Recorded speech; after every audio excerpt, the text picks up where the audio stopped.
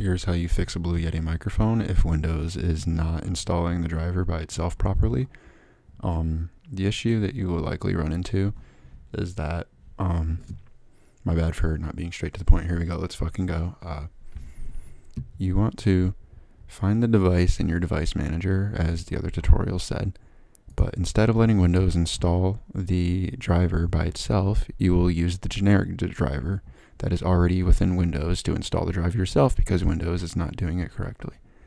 So it will either be in Universal Serial Bus Controllers, or it will be under other devices. It was under devices for me, but it seems to be most commonly under Universal Serial Bus Controllers for other people.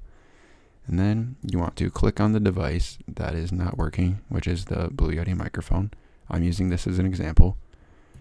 And then you want to pick from a list of available drivers on your computer. You do not go to audio inputs as outputs, as you would assume. You go all the way down to sound and video game controllers, which is right here. And you want to go to next. And then generic USB audio. There's no Logitech here, don't look for it. And do USB audio device.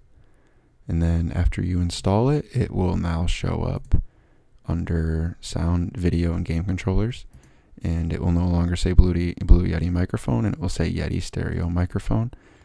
And that is how you fix that issue, especially if Windows is not installing the drivers despite you uninstalling the device and unplugging it back in or restarting your computer. That will waste your time. This is a much quicker and more effective method rather than relying on Windows to install the right driver.